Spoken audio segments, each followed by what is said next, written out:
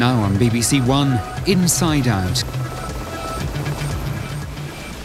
Welcome to Inside Out for Yorkshire and Lincolnshire with me, Toby Foster.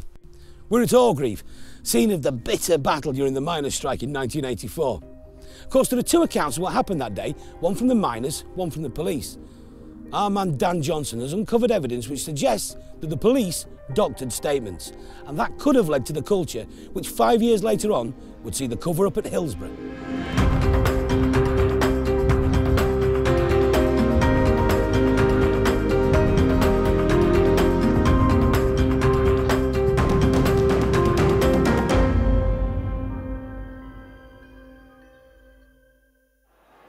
In September, the Hillsborough Independent Panel released its reports into the disaster of April 1989.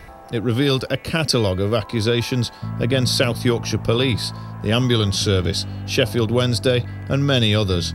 But of all its shocking findings, what stands out is evidence that 116 police statements were changed in an attempt to shift the blame for the disaster onto Liverpool supporters. The new evidence that we're presented with today makes clear, in my view, that these families have suffered a double injustice.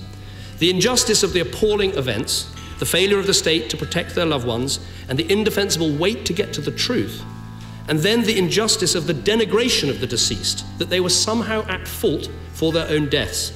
On the face of it, there seems little connection between the miners' strike of the 1980s and what happened on the Leppings Lane terrace. But tonight, we'll reveal how Hillsborough, far from being an isolated event, was in fact part of a pattern of senior South Yorkshire police officers manipulating the statements made by junior officers. And while Hillsborough resonated around the world, what happened at Orgreave in June 1984 has been left as a footnote in history.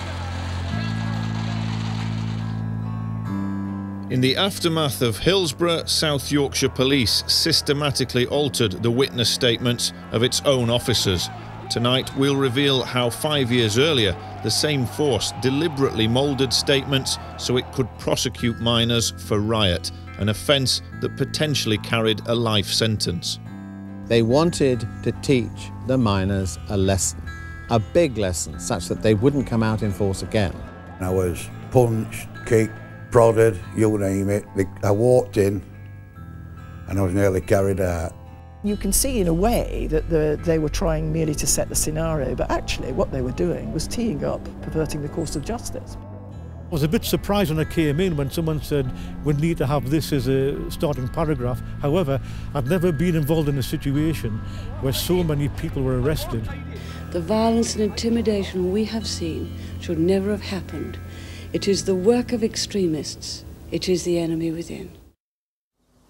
Oh, what a lovely summer. Oh, what a long, long strike. But if we have to go through it all again, we would still stand up and fight. Convoys of coke going from Orgreave, men standing side by side, women serving the soup for them, watching lorries of coke go by. Rows and rows of men in blue, horses, dogs and truncheons too. Hitting miners, they didn't care who. It's not so long ago that Yorkshire was synonymous with mining. Before the 1984 strike, this region was dotted with 60 collieries, each of them supporting a community and giving thousands of Yorkshire miners jobs. Coal kept the lights on and it powered industry, but now only 3 underground pits remain in Yorkshire, like this one at Hatfield on the edge of Doncaster. The strike was the turning point for the industry. The miners, led by Arthur Scargill, believed that the government planned to shut down hundreds of pits. Faced with the loss of their jobs, most Yorkshire miners came out on strike. They hoped to choke the country's supply of energy and force Mrs Thatcher to back down. Come on, no way. Listen, no way. Listen, no way. But crucially, most Nottinghamshire miners kept working, believing their pits would be safe. The year-long dispute pitched miner against miner and against the government, but they'd planned ahead. Power stations had stockpiled coal, and tough union laws made it harder for other workers to support the miners. Throughout the dispute, pickets and police clashed regularly. The most notorious flashpoint was the Orgreave coking plant on the outskirts of Sheffield. The coke it produced powered the British steel mill at Scunthorpe.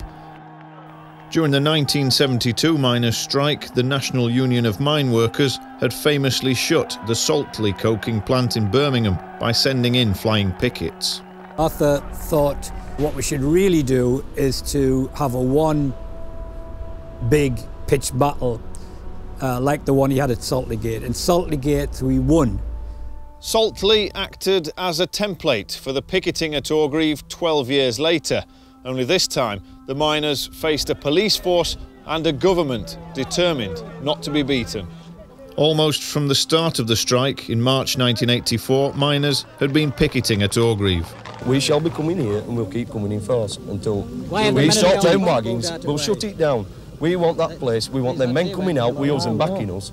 We want them stopping them wagons going in. Over the weeks, tension grew and things finally came to a head on June the 18th. That day, around 10,000 pickets turned up. There to try and stop them shutting the plant were at least 5,000 policemen from many different forces across the country. The man in overall command that day was the South Yorkshire Police Assistant Chief Constable Anthony Clement.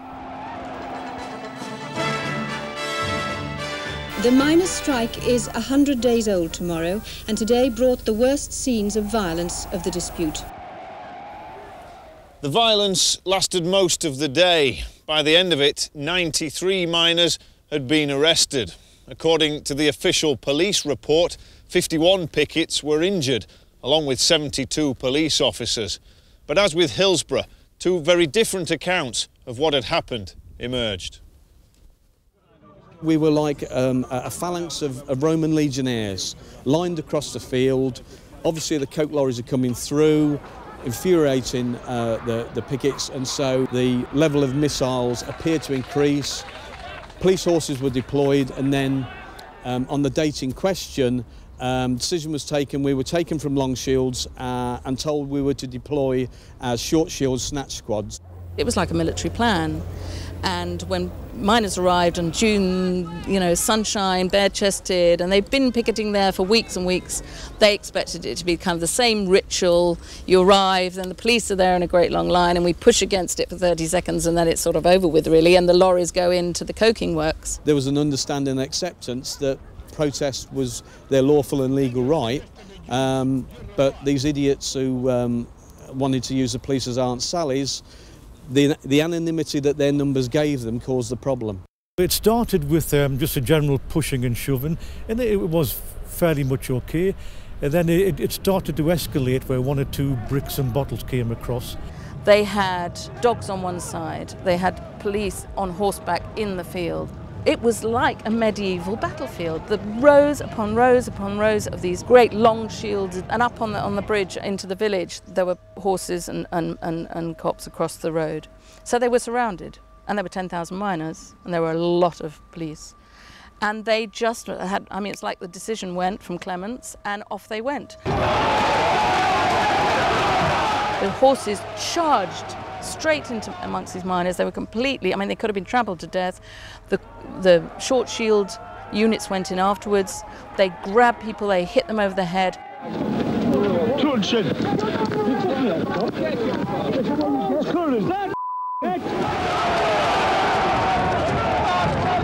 So that charge by the horses then, Norman, did you think that was justified by the level of violence that you were encountering?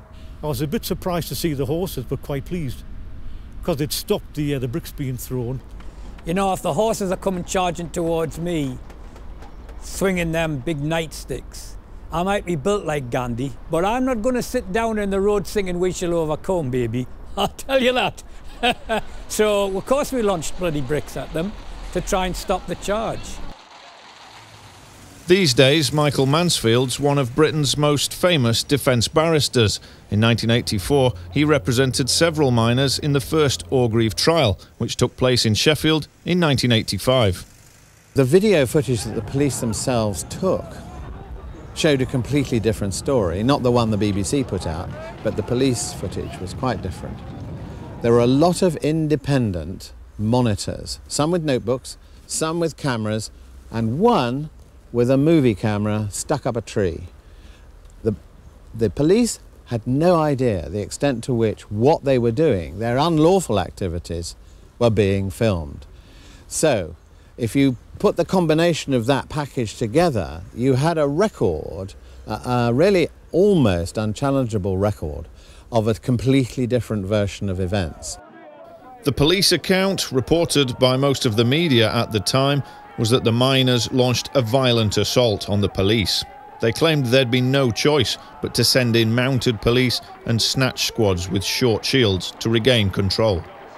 A lot of the miners think that there was a concerted attempt at Orgreave to send them a message that they weren't going to win. Did you see evidence of that? Yeah, I would say so. The comment that we weren't going to lose, I think that was uppermost in a lot of our minds. Coming from Birmingham, the previous miners' strike in Birmingham Saltley Gate, effectively the pickets had won by pushing through the police lines. And I wasn't there. I don't think many of the officers I knew were there because it happened in the previous decade. But it was something that, for us professionally, we weren't going to lose. The miners maintained they'd been peacefully picketing, and it was the police who attacked them. The video evidence that was produced in court contradicted the official police account.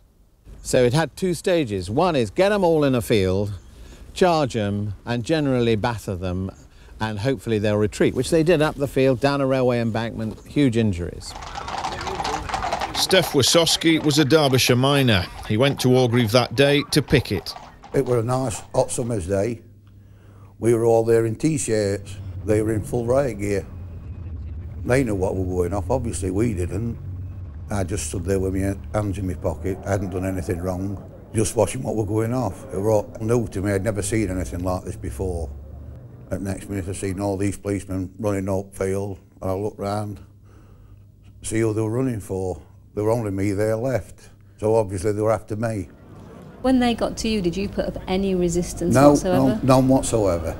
So when they'd arrested you, what did you think was going to happen? I hadn't done anything, so I didn't think I would get charged. Obviously there was a lot of cameras there, and when it got to court there, they got all the photos of me being arrested at Top of Hill with no injuries. And then when we got to bottom of Hill, I got injuries and I were in their custody. So what sort of injuries did you have? Bruises, facial cuts, bleeding. So you got a bit of a kicking then? Oh, I got a very big kicking, yeah. One of the things we did was we protected the arrested person as we went through police lines, because I have to say some of my colleagues, or not colleagues, individuals from other forces weren't above trying to land a smack on the head of an individual coming through. I wasn't happy about that. My prisoner, he gets to the holding centre in the state in which he was arrested. I didn't want someone who'd been injured who would then make allegations against me. I said, what are you arresting me for? He says, throwing stones at policemen. I says, look at my hands, I haven't done anything. He says, they all say that. So then I was marched downfield, both arms up my back, got to police line. I was banged onto police shields. They bounced me off. The shields opened and I was punched, kicked, prodded, you name it. I walked in and I was nearly carried out. Stage two is we have to have, if you like, a recording process. That's the statement process done by another unit. And unfortunately they were caught out yet again because some of the officers who claimed to have arrested certain individuals plainly didn't, because they're not in the photographs accompanying the miners. So basically the second stage process, the investigation and the recording of what happened on the field, if you like, at Orgreave, was a contrivance. Another barrister who defended the miners in court was Vera Baird. Officers signed statements saying they'd seen A, they'd seen B, they'd seen D, important symptoms of disorder, but actually we got the logbooks of the vehicles and many of them hadn't even left home by the time those things had happened and been taken away. So it was a clear plan to make this escalation of the gravity of the charges really work. I think the allegation is that we had statements dictated to us or something similar. I wasn't not dictated to with regard to the statement, but some of the statements in public order situations can seem formulaic. So where officers, or in my statement it talks about I was frightened, I was apprehensive, etc. Those are the forms of words that you use because in terms of the Public Order Act, or it's actually common law then, those are the things you express. The Hillsborough Independent Panel report accused South Yorkshire Police in 1989 of making a concerted effort to remove damaging references from officers' statements. The panel found 116 police statements that had been altered to fit the narrative that Liverpool fans were drunk and ticketless. Later, some officers even falsely claimed to the press that supporters had stolen from the dead and urinated on people, while police officers attempted to save lives. At Orgreave 5 years earlier, the manipulation of statements appears to be even more organised than at Hillsborough. In 1985, the first 15 miners charged with riot were put on trial here at the Old Sheffield Crown Court. But the case collapsed after 16 weeks in spectacular style when it became clear the police evidence wasn't reliable. One officer, PC Stephen Hill, said under cross-examination that much of his statement had been narrated to him.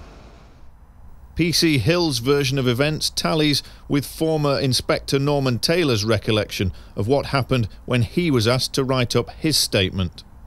I mean, it was like a big room, there were different parts of the room. And I recall this policeman in plain clothes mentioned that he'd had a good idea of what had happened, and we were from different police forces, and that there was a preamble to set the scene. And he was reading from some paper, a paragraph or so, and he asked the people to use that as their starting paragraph. So you copied down what he told you to write? So that paragraph, I think, was basically time and date, the name of the place. There were guys from the Met who hadn't a clue where South Yorkshire was. In fact, it was more than just one paragraph. The arresting officers may have thought they were simply describing the scene at Orgreave, but why did South Yorkshire detectives dictate a form of words to the officers? It seems clear the fact that the exact same phrases appeared in dozens of statements was no coincidence. To take just one example, 31 officers from 4 different forces used this identical phrase. As we stood there in the line, a continuous stream of missiles came from the pickets into the police line. There were no shields being used at this point. We got hold of around 100 police statements from Orgreave, and what you find in them is fascinating. Officer after officer from forces across the country used the same phrases over and over again. So was it the intention of the police from the start to build an exaggerated case of riot against the pickets? And that charge of riot matters. The common law offence dates back to the medieval period. Prior to its use in the Orgreave trials, nobody in England and Wales had been accused of riot for more than 60 years. So why did South Yorkshire Police choose to use it? Whereas a picket convicted of a public order offence, such as throwing a stone, might get a fine, pickets convicted of riot faced potentially life in prison. Ian Hernon was a political reporter in the 1980s who went on to write about the history of the Riot Act. It was a very blunt and heavy instrument to suppress civil discontent. It wasn't used very often. Most famously, it was used in the Peterloo massacre in Manchester as a way of allowing the militia and the cavalry to kill civilians. It wasn't used very much after that. In fact, the last time it was that we know for sure it was used was during the 1919 police strike in Birkenhead. The real key to it was the process after somebody had been arrested. 2 police would arrest 1 miner. They would take him back through the police lines to an office and lock him up, having presented him to a custody sergeant, and then write their statements immediately. And in that office, as they told us, were some detectives who were dictating the paragraphs alleging the scene of disorder necessary to make a little offence like throwing a pork pie into a riot. The main reason I think why the Orgreave trial collapsed was because the police, being totally out of control and cavalier in the whole affair, were in such a rush to arrest people injure people, that who arrested who was lost track of. So they didn't keep a note of which person was arrested by which cop. So they had a whole big bunch of people and a whole big bunch of cops, and they just made up who they arrested.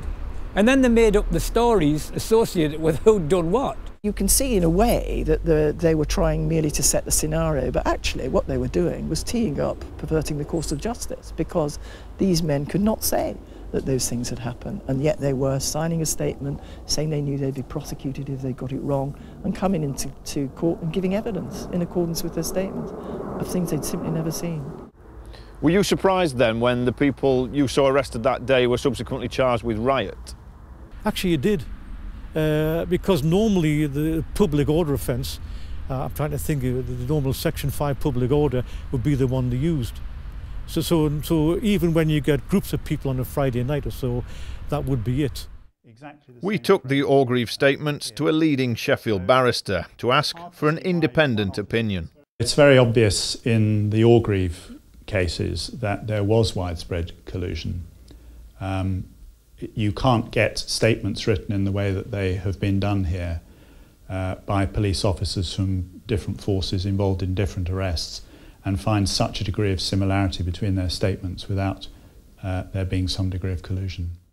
I've just taken one of a number of examples. This is a West Yorkshire police officer who's involved in a separate arrest, nothing to do with this South Yorkshire officer. But when you put their statements literally side by side, you can see that their statements begin in an absolutely identical fashion. On Monday, the 18th of June, 1984, you've got the setting of the scene here as to the date. This passage here. Eventually the pickets were repelled and they retreated. There was, however, a continual barrage of missiles. Exactly the same in the two statements. That's word for word. Absolutely. And then here, an interesting phrase, periodically there were missile throwing from the back of the picket ranks, but apart from this there was no trouble. Now, some other statements have the first part of that but leave out that second bit, but there are literally several dozen examples of police officers who've used exactly the same phrase there. I was, frankly, shocked by Orgreave, by the deliberate nature of putting together this case against men who were, after all, you know, some of them might have been occasionally violent, many of them absolutely were not, but after all of them were simply trying to fight for their jobs, and that's what they were doing. So I was shocked at the extent of politicisation of the police, to some extent of the criminal justice system generally. And how strong do you think the evidence is that that cover-up that was enacted after Hillsborough was in their culture already at the time of Orgreave? Well, it's I think the evidence is strong. This seems to, what happened at Orgreave seems to have been on the basis that the police just assumed that if they gave a particular account of the day's events, nobody would challenge them, or nobody that they thought mattered would challenge them. And so when you have groups of miners and the miners' communities saying, that's not how it happened at Orgreave, we know that's not how it happened, of course, there's a parallel there with Liverpool and Hillsborough, that the Hillsborough families have known all along the truth. But it was an attempt by the police to set the agenda according to the fact that I think at the time they did feel that they could say these things and nobody who mattered was going to challenge them, as indeed is the case, because nobody outside of the trial, nobody did challenge them and bring them to book. In those days, every morning at 11 o'clock, we would all troop over to number 10 Downing Street, and the press secretary of that time would brief us on Margaret Thatcher's attitude. Now, even though it's a long time ago, almost daily, what we heard was the miners described as a bunch of yobs or yobbos, that was one of the favourite phrases, and how dare they hold the country to ransom. When we queried police tactics, we were simply told that anyone who challenges the government or bad-mouths the police is the enemy within. No doubt at all it was political. I mean, before Orgreave, I'd obviously done other cases, and although there has been, by the establishment, a continual denial that we have political trials in the United Kingdom, In fact, they're a little more subtle. They don't call them political trials, and it's not a political offence. But essentially, the momentum is undoubtedly political. And so far as 1984, and there were earlier strikes as well, this was clearly a political battle between, and a political imperative. Thatcher saw the threat from the NUM as being subversive. And that's how they became the enemy within. So what could be more political than that? The notable thing about it is that because it didn't succeed, it was a mass acquittal, very little has been made of it.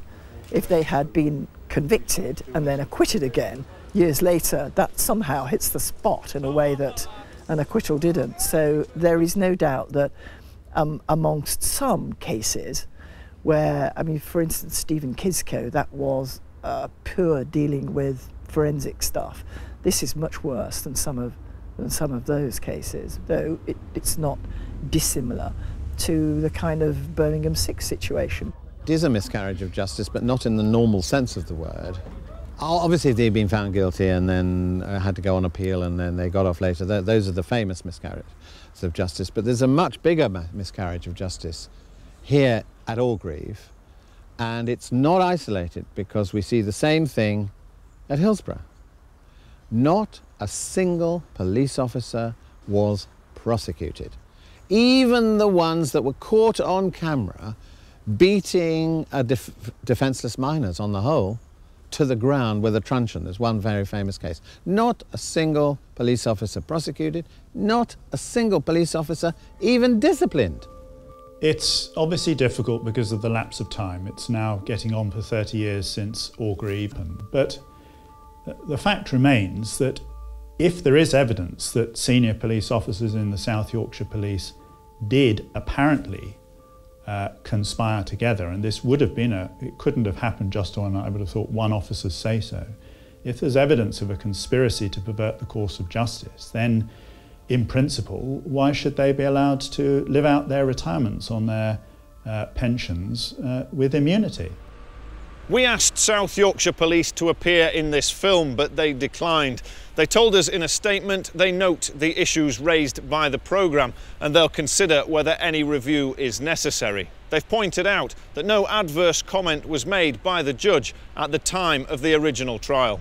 There's no doubt that in the miners' strike, the police reputation in mining areas just went crashing to the ground. I was still practising in the northeast for many years after the miners' strike. If there was a case and the evidence was between a police officer and a member of the public, there would never be a conviction. So I think they reaped a very bad reward over many years. There's still quite strong feelings against the police in mining areas even now. For many people, the Battle of Orgreave had been consigned to the history books, and yet for the miners involved, there's always been a sense of injustice. 28 years on, South Yorkshire Police is a very different organisation today, and yet, as with Hillsborough, the actions of the force in the 1980s are coming under far greater scrutiny now than they ever did at the time.